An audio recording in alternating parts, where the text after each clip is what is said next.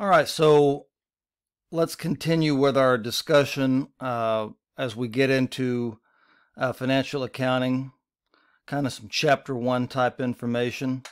And our slide here, we have some characteristics of financial information. It says to be useful, financial reports must possess characteristics of relevance and faithful representation. Now, you say, well, wait a minute, we've already discussed relevance. And that's true because relevance and timeliness are objectives of financial accounting and financial reporting. So, if that's an objective, then we can say that, well, relevance is also going to be a characteristic of financial information. So we've already covered that one, but let's just go over it again. It says relevant information has the potential to impact decision making.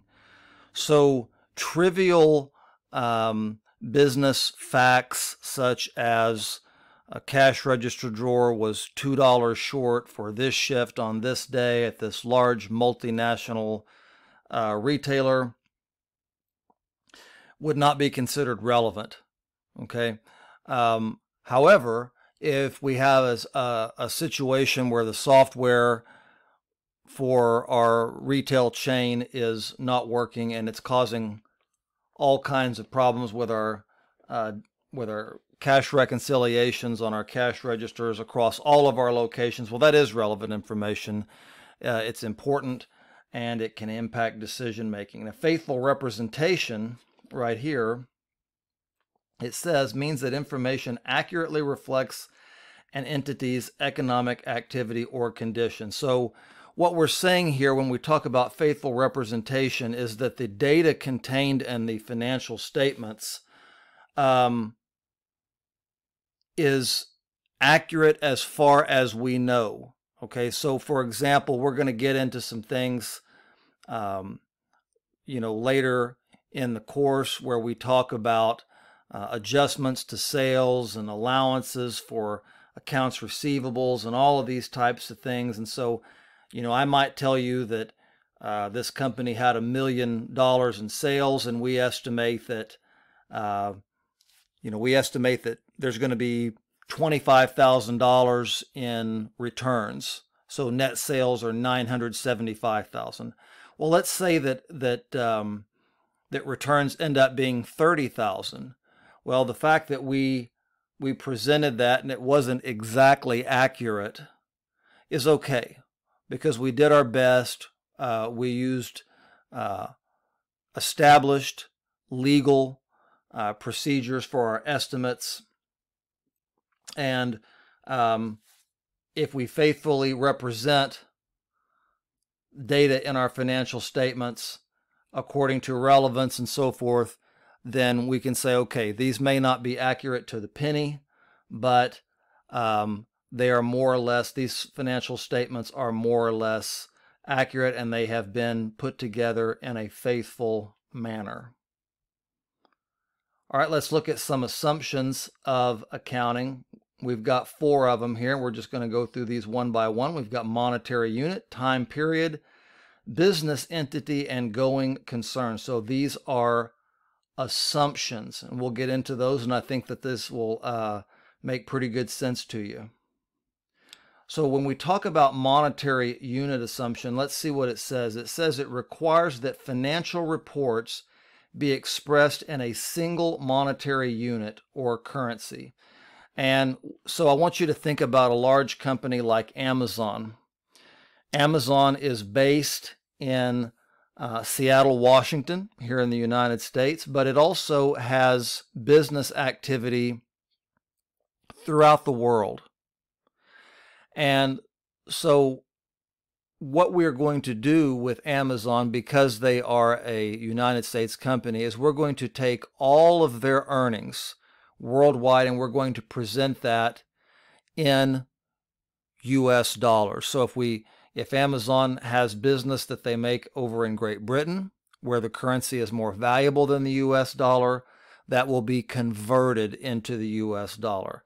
If Amazon makes sales in most other parts of the world. We'll just use Mexico as an example, where they deal in pesos. That currency is worth far less than U.S. currency. Those pesos will be converted into U.S. dollars. Okay, and it says right here the monetary unit used is normally determined by the country in which the company operates in terms of their headquarters. All right, so that's the monetary unit assumption. The time period assumption allows a company to report its economic activities on a regular basis for a specific period of time. Now, what that means is if I tell you that sales for the year were $2 million, you know that the time period that we're talking about is that 1 year. And this is very, very important. What we don't want to have, let's say that we run a business and we record our income based upon a calendar year, January 1 through December 31. We want to make sure that in doing so, our sales are recorded from January 31 through December 31.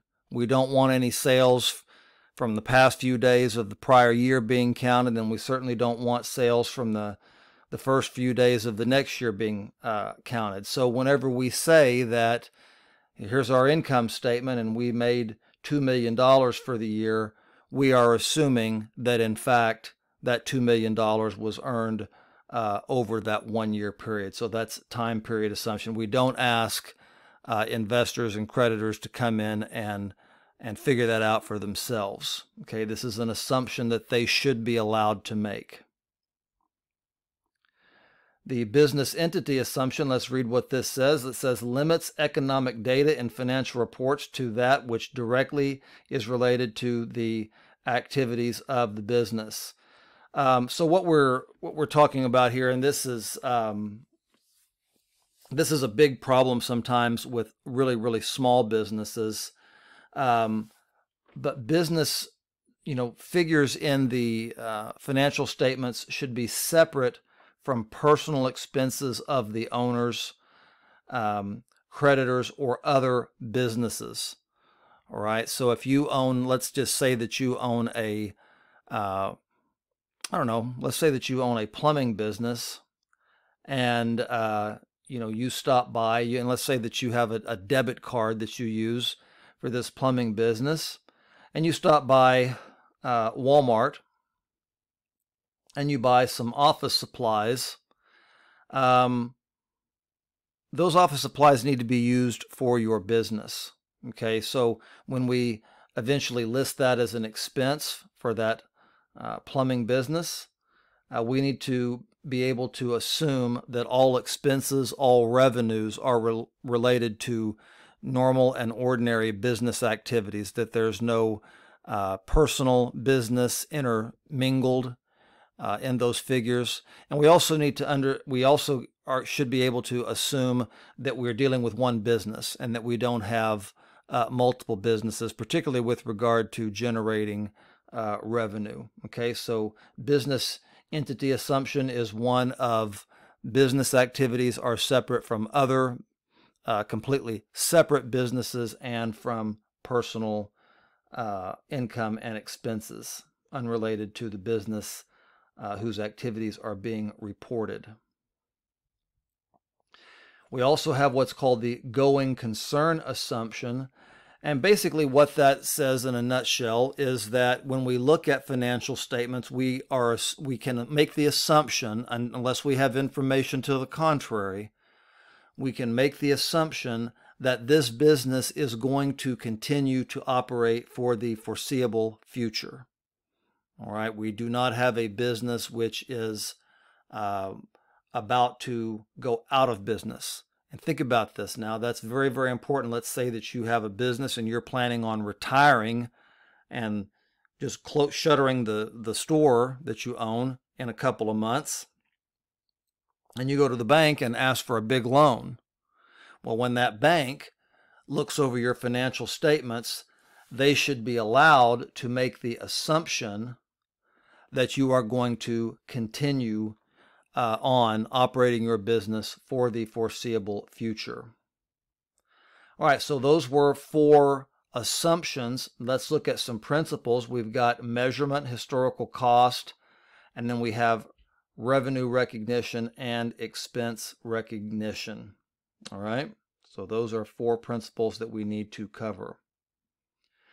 It says here with the measurement principle, this principle determines the amount that will be recorded and reported.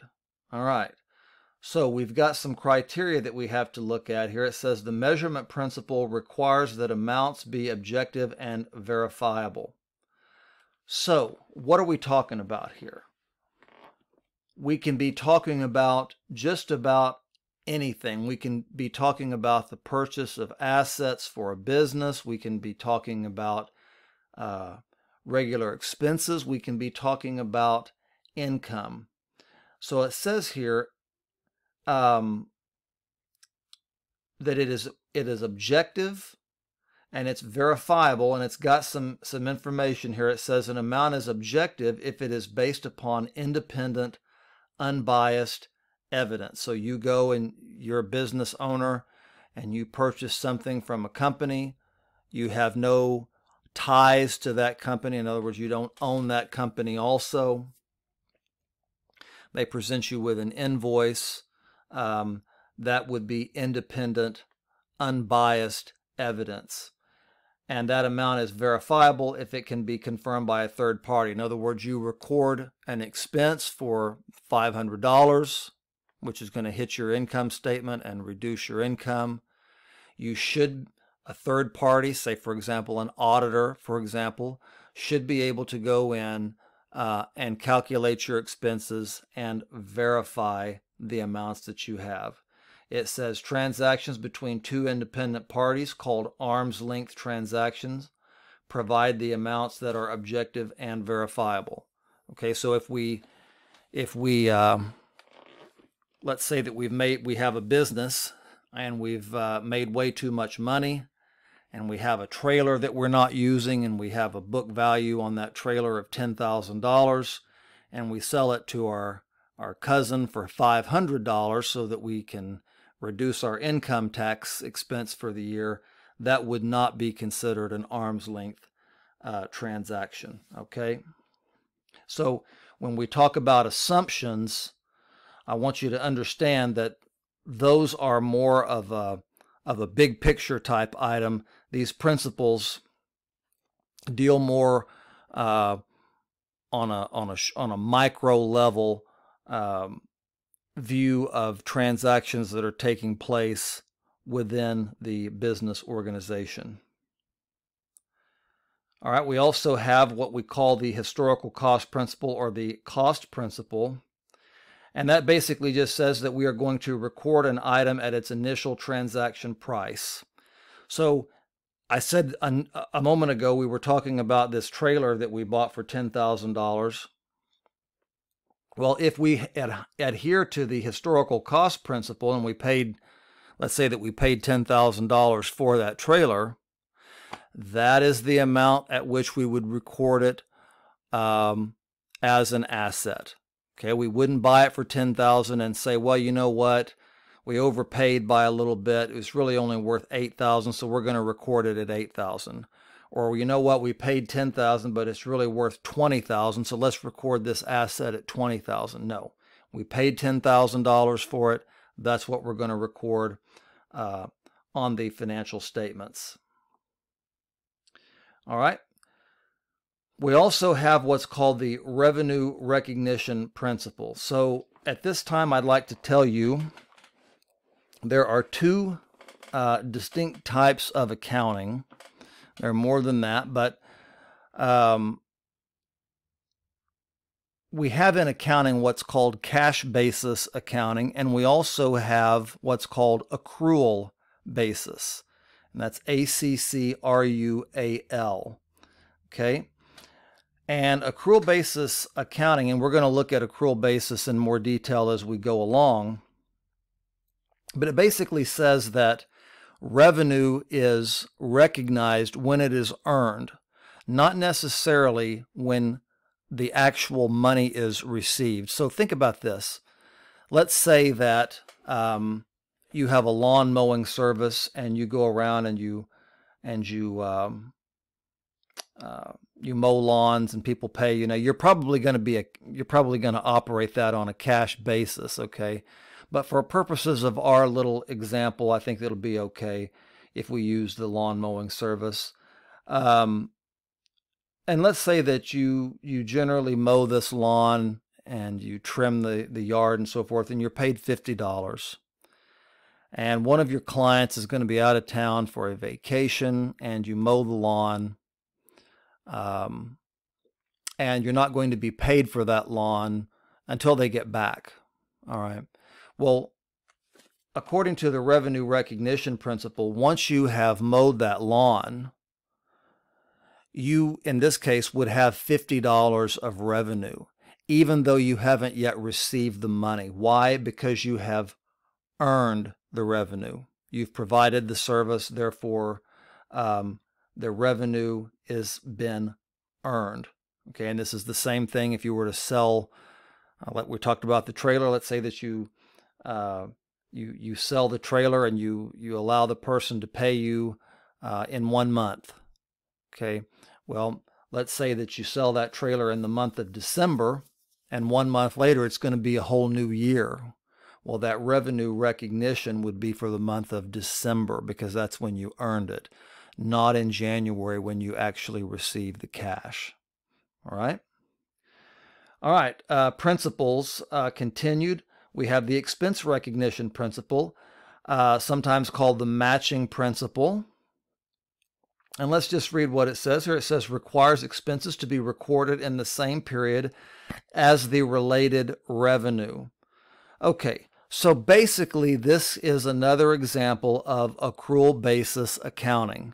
When we incur the expense, that is when we owe. Let's go back to our lawn mowing example, and now let's say instead of it being an individual lawn, let's say that we own an apartment complex, and we have an outside independent lawn service that comes in, and they mow the grass, trim all around the areas in the parking lot and stuff where there's grass and so forth, do all of that kind of stuff, and we pay them once a month. All right. So now probably not going to be doing a lot of lawn mowing in December, but maybe we're in a cold environment, and let's change it from mowing to let's say snow removal, or some type of maintenance expense with regard to keeping the the sidewalks clear of ice and that sort of thing. Okay. Well, this service comes in, they provide the service. We're going to recognize that expense when they do the work. Why? Because I said we had an apartment complex. We're renting out apartments. Okay. And so part of that rent that we receive, part of that rental price that we charge is for common area maintenance. All right. So it would make sense that if we incurred that expense in December, that we record that expense in December, even if we don't pay it until the month of January. All right, so we had 4 assumptions and 4 principles of accounting. Let's stop this video, and we'll get another one up shortly.